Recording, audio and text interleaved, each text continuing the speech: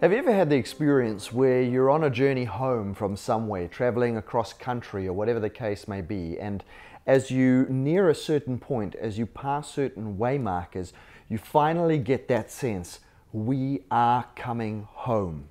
For me, living in the town of Whangarei in the far north of New Zealand, the North Island of New Zealand, whenever I travel from down south, we would come up over a sort of a mountain pass, a big set of hills, which were called the Branduans.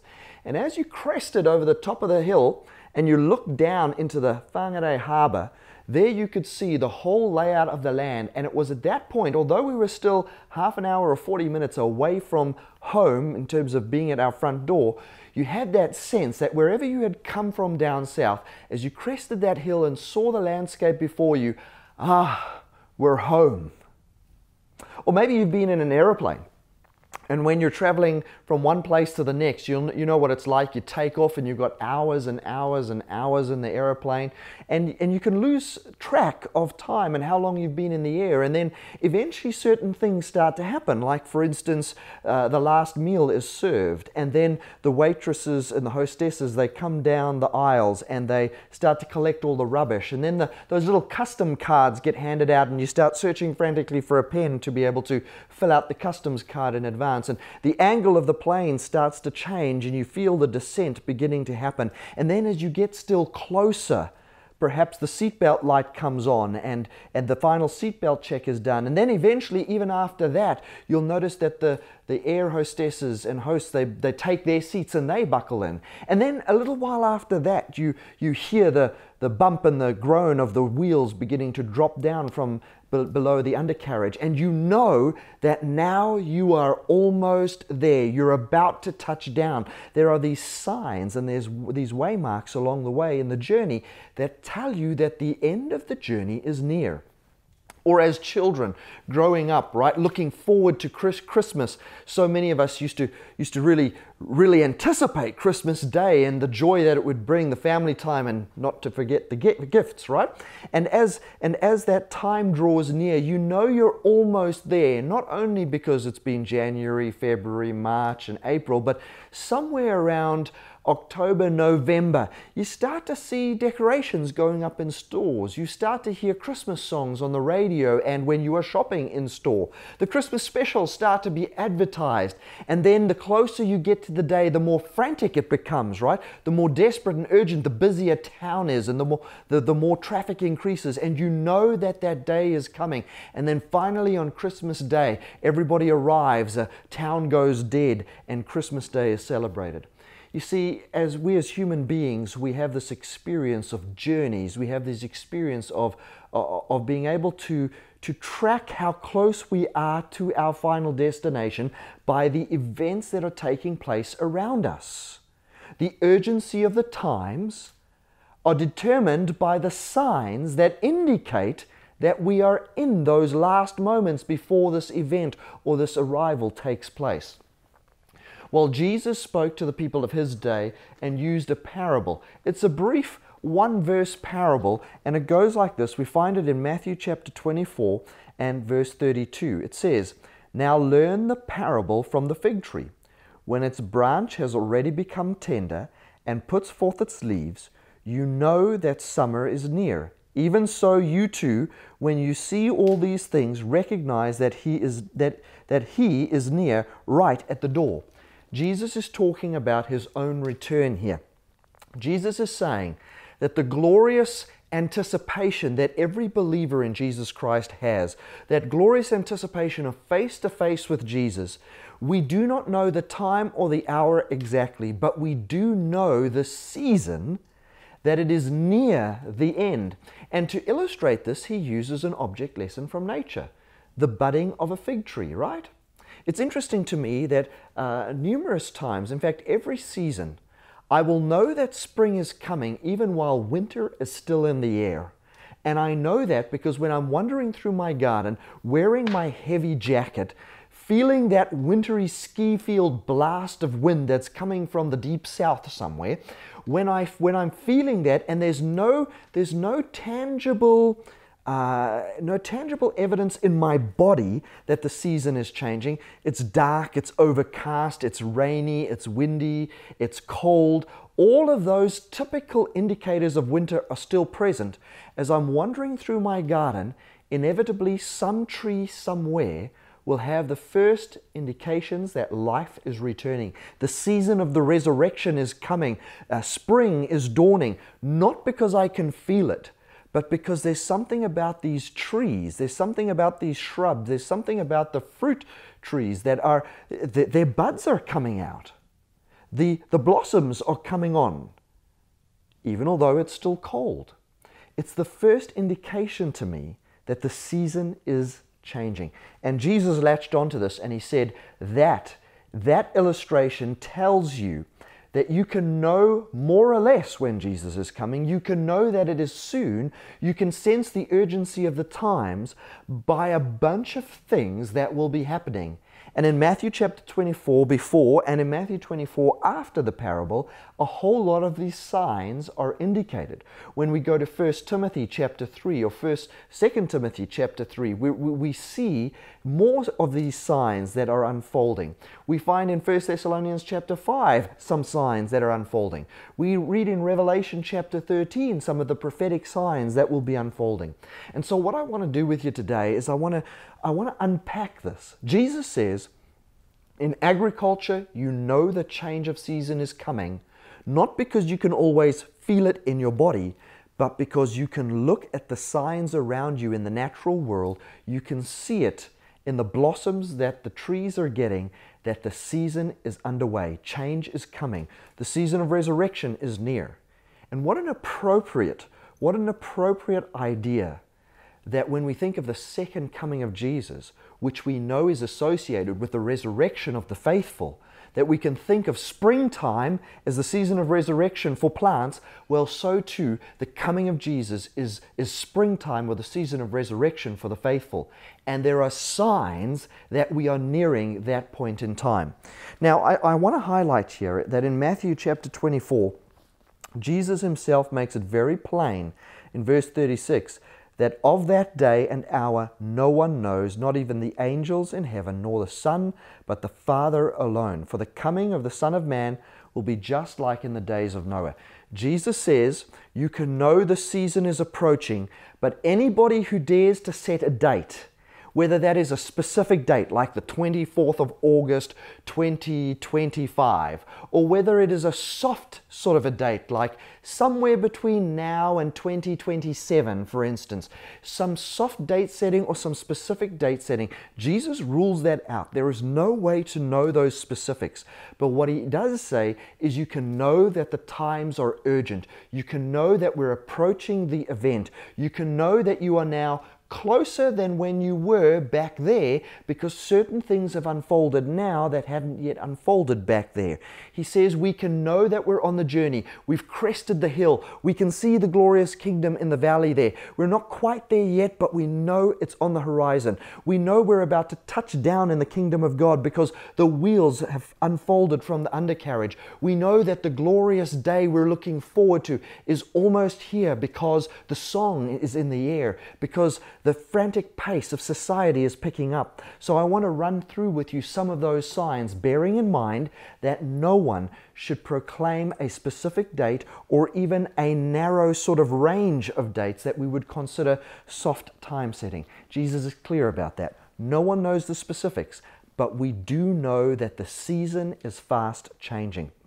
And the very first place to start is what Jesus says here. The Son of Man, when he comes, it will be just like the days of Noah. As in those days which were before the flood, they were eating, drinking, they were marrying, giving in marriage until the day that Noah entered the ark. They did not understand until the flood came and took them all away. So shall the coming of the Son of Man be. He says here, people will be engrossed with their everyday lives. People will be carrying on, oblivious to the times. Why? Because although the fig tree has budded, no one's paying attention to the fig tree. The signs are there, and the first warning that Jesus gives is be attentive. That is the reason Jesus tells this parable. That is the reason he uses this analogy, because he knows that it is so easy to become caught up in the normal everyday things of life. Raising families, engaging in relationships, doing things that are not bad in themselves. None of these things are bad. They're eating, they're drinking, they're carrying on. They're preoccupied with this earthly life. Jesus says the greatest danger to not being prepared is that you and I don't make time to consider spiritual things. We are carrying on being good citizens, being good husbands and wives, raising great children, providing for the family, carrying on with normal everyday things. And we're not pausing to remember that time is headed somewhere, that we're on a trajectory. There's an intersection up ahead between this world and the kingdom of God. And our time down here, the most significant aspect of our time down here, ought to be devoted to preparing for that eternal kingdom, making sure that we are citizens today, here, now, that we may be citizens in the kingdom when it finally arrives in all its glory. Jesus was the beginning, the original seed, the ushering in of the kingdom of God, and it will culminate in his second return when we will once again be face to face with Jesus. This is my hope. This is something I hope that you will be hoping for, anticipating, living towards. And listen to that description, living towards. We are on a journey. We are going somewhere. The whole of history is headed in a direction.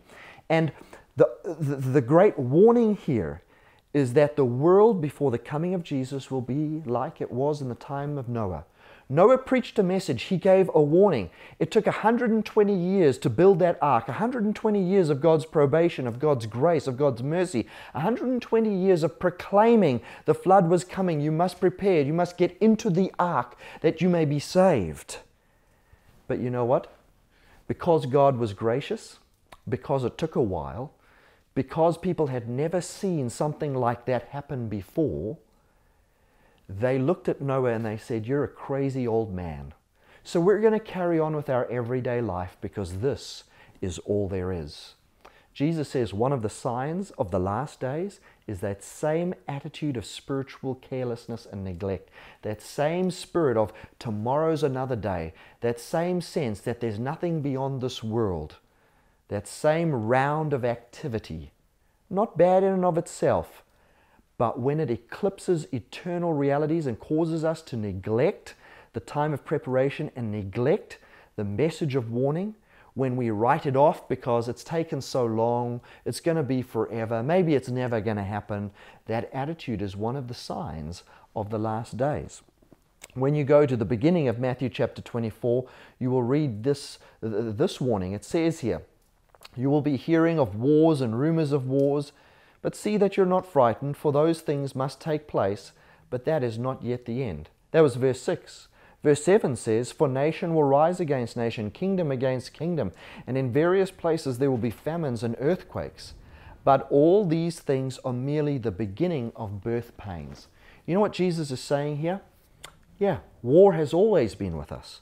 Earthquakes have always been with us. Famines have always been with us. In another place, Jesus even said, "And the poor will be with you to the end of the age." There's this idea that the world has been broken by sin. As a result of that brokenness and the effect that sin has had upon this planet, everything is in a state of degradation.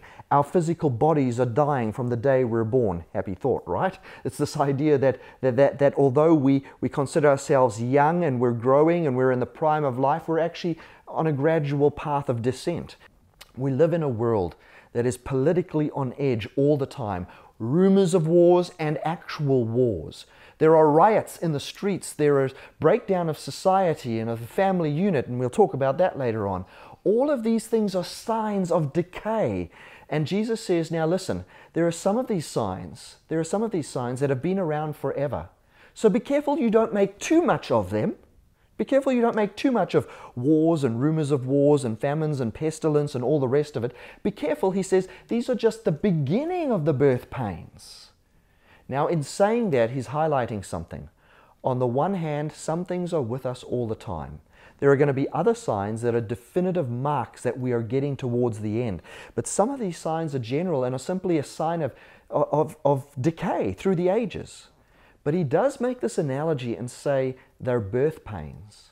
And when you think of a woman in labor, you realize that there is an inkling that this baby is going to come with the first cramp, with the first pain.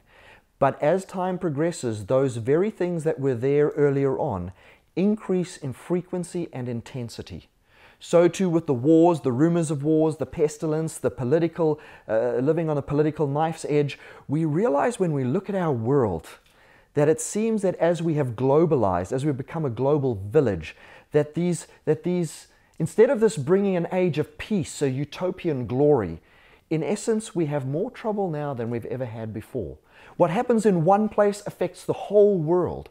Think about a worldwide pandemic. Think about a worldwide economy and what happens in one superpower country, how it affects the rest of the world. We are now, as it were, all in it together. There's no more layers of insulation. We rise together and we fall together. We have peace together and we have war together. Think of the world wars that have come upon this planet, like nothing seen in previous ages where all we had was swords, bows and arrows and the like. You see, as time progresses, as technology progresses, as the world globalizes, we realize the truth of this, that some of these signs have been there all the way through because they're actually simply the signs or the decay, the evidence of sin in our world. But they intensify. They become more rapid and more frequent.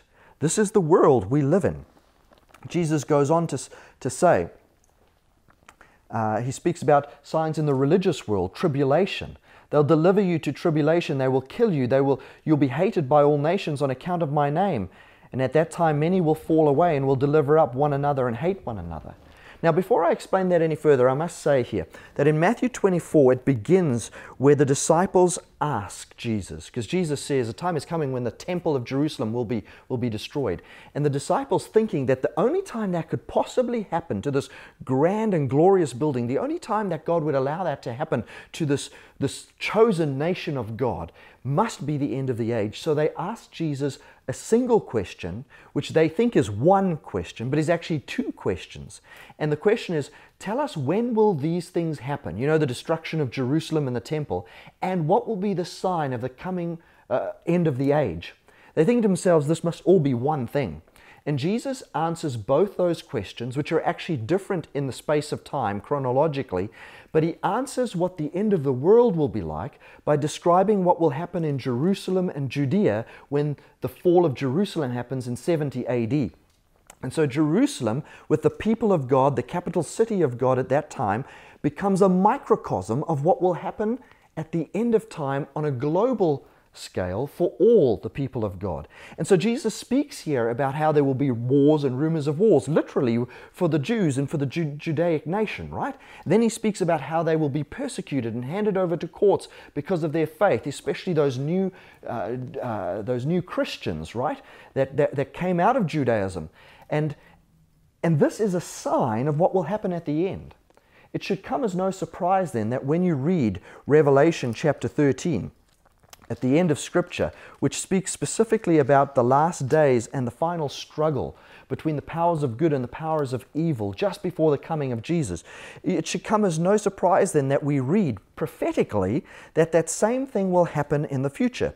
It says here in verse 16, he causes all, the small and the great, the rich and the poor, the free men and the slaves, to be given a mark on their right hand or on their forehead. He provides that no one should be able to buy or sell except the one who has the mark, either the name of the beast or the number of his name.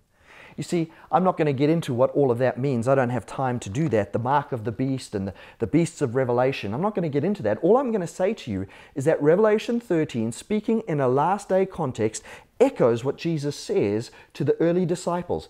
There is another age of persecution coming upon the church, which is hard to believe when we're living in an age of freedom, right?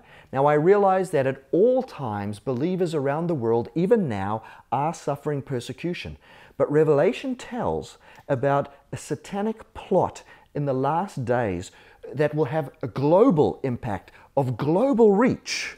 that will again persecute those who choose to live faithfully with the Word of God. Like what happened during the Middle Ages. Like what happened when Christianity fought against Christianity, believer persecuting believer, because some believers felt that other believers were apostate and were a threat to the kingdom of God. Once again, on a global scale, Revelation 13 tells us that that will be one of the quintessential signs just before the coming of Jesus. So we have some general signs. We have some general signs that will become more intense and more frequent. We have some signs in the religious world that are very specific to what will happen just before the coming of Jesus, such as that final global age of persecution. Coming back to Matthew 24, it says here there will be false prophets that will arise, that will mislead many. And so we realize that there will be the aspect of false teaching, that you can't believe everything that is taught by someone claiming to believe the Word of God or said to you by someone claiming to be a Christian. You have to test it for yourself against the Word of God. Satan is not afraid to infiltrate the church. Satan is not afraid to influence the church, to turn, as it were, the church that's supposed to be the bastion of truth and righteousness in the world, turn it into something that misleads. And you know what? He did that very successfully down through the Middle Ages, where the mainstream church of God, the one that was the early church that grew into this grand global church, as it were, the Church of Rome, it became the apostate church. Satan hijacked it and turned it to his purposes. He hid the teachings of the Word of God under tradition. He hid it under church politics. He hid it under customs and practices that were not rooted in the Word of God. He hid the beautiful truth of righteousness by faith under this layer of the church being the source of grace, that you were saved through fellowship and belonging to the church, that the church mediated the grace of Christ through the sacraments. And so if you weren't connected with the church of God, you couldn't be saved, right? Which is why the kings of Europe feared above all else the Pope. Why? Because if the Pope excommunicated them and their nation, they were doomed to hell forever and for eternity, right? And so there was this incredible power that religious leaders had even over the political state, such that the political state led its might and its power of force to the religious institution, the church, to enforce its dogmas, to persecute those who disagreed with it. You see, the church of the Middle Ages is the epitome of a hijacked church, overtaken by Satan, proclaiming to be the representatives of God on earth, proclaiming to be the teachers of God on earth, proclaiming to be the way of salvation on earth, but completely misrepresenting the character and the heart of God, the nature of the plan of salvation by grace through faith, completely using force instead of the power of the Spirit to change hearts and to persuade, employing the power of the force of state to persecute those who would disagree with her teachings, her dogmas, and her practices. You see, all of these things Jesus foretold as being signs that would tell us we were nearing the end. So if you've ever struggled with the injustices of the story of the Christian church down through the ages, understand that Jesus actually foretold these things in advance, which doesn't make it okay or all right, but it does tell you that perhaps the reason Satan has sought to hijack the church and misrepresent God on earth is precisely because he knows that there is truth there. There is a true representation there. There is a true way of salvation there. And therefore that must be his object to obfuscate. He must devote his time and his attention to making the church lose its credibility and misrepresent God. So don't lose heart and think to yourself, oh, let's just chuck this religion thing, this church thing out the door. No, it's one of the signs in the religious world that we are nearing the coming of Jesus. It goes on to say here, because lawlessness is increased, most people's love will grow cold. Are we not living in a world like that today? Are we not living in a world where people take advantage of the kindness of people? You know, they stage things like a breakdown on the side of the road so that they can hijack the person who means well, who comes to their rescue. Do we not live in a world where people seek to scam well-meaning people out of their financial gain? Do we not live in a world where crime seems to prevail and injustice doesn't always seem to be made right? And because of that, people become more insular, more distrusting. It's a natural protection mechanism, but it's one of the signs that we are nearing the end. Jesus then goes on in verse 13 to say, "But the one who endures to the end shall be saved." And you know what I think that means? Not just the one who claws himself to the end, but the one who endures to the end. The context is talking about love growing cold because of the nastiness of this world. The one who endures in the spirit of love, the one who endures in the spirit of service, the one who is willing to take the risk of being taken advantage of, to seek and to save and to serve.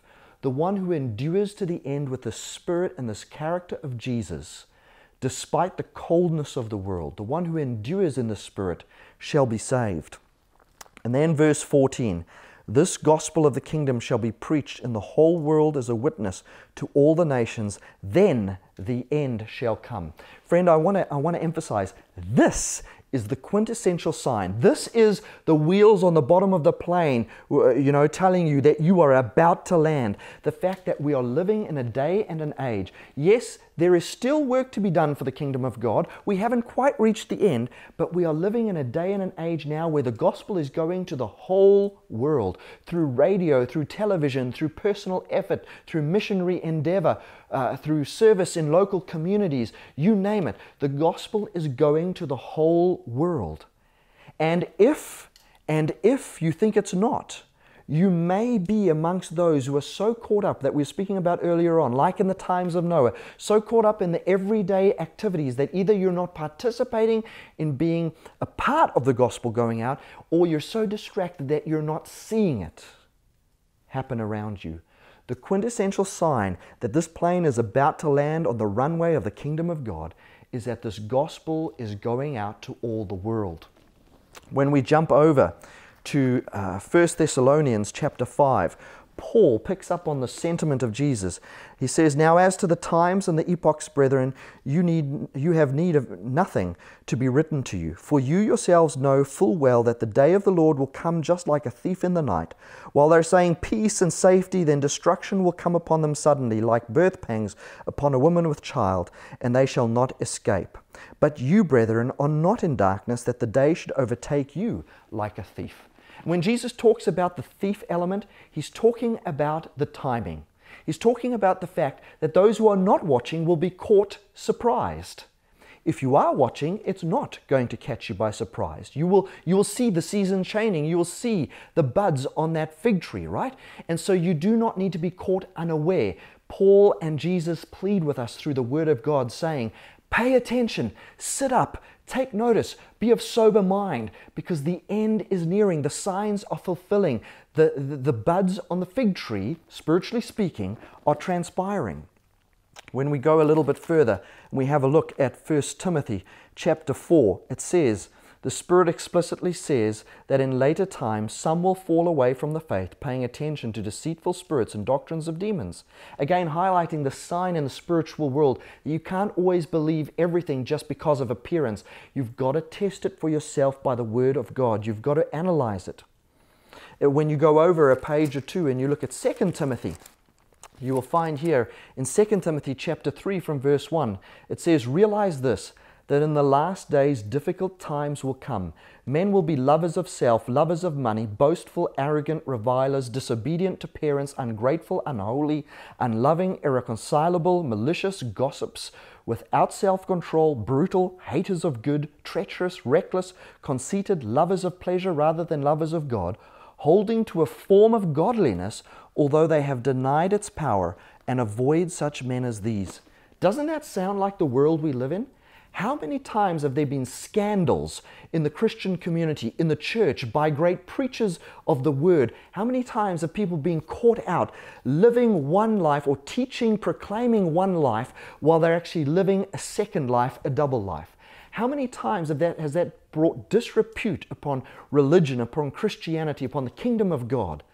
And Jesus says, as as tragic as that is, and especially because some will be led to cast away their faith, saying, there's no power in this thing.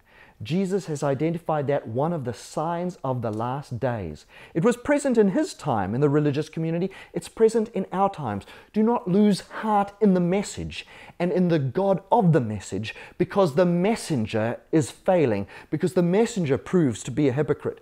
Consider whether the message is true. Our lives should give credibility to what we say. It should indeed. But at times, we have to look strictly at the message and at the merits of the one who gives the message, as in the king of the message, and not the messenger he sends. Jesus said one of the signs of the last days will be religiosity, will be this external veneer of spirituality, and yet we live as those who are unconverted. We live as those who are this list of things over here. It's interesting to me that when you consider some of the mental health diagnoses in our world today, things like oppositional defiance disorder and the like, I often think to myself, isn't that label, isn't that diagnosis really simply an acknowledgement of sin in the world? Isn't that simply an extreme in a world that doesn't want to acknowledge spirituality? Isn't that simply what the Bible would call rebellion? The lack of conversion, the desire to live in my own way, to not be accountable to anyone, to live selfishly. When I look at this list here in chapter 3 of 2 Timothy, I realize it describes our times. I realize it matches with some of the mental health diagnoses. And I'm not saying to you that there's no legitimacy to mental health diagnoses.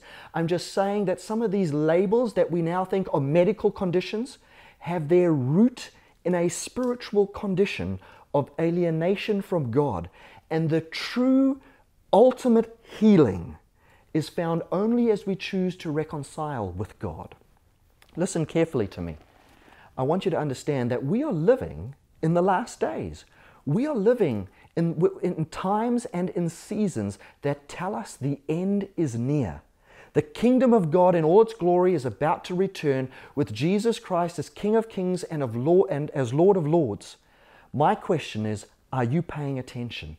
Have you made the choice yet to surrender to this King? That's what this life is about. That's what the short time on earth is for. Primarily, that you would decide whether God is worth giving your allegiance to for all of eternity. Whether is for you to decide whether you will surrender your life, your will, and your purpose to His heart and to His will. This life is not about the earthly kingdom building. It is about heavenly kingdom building.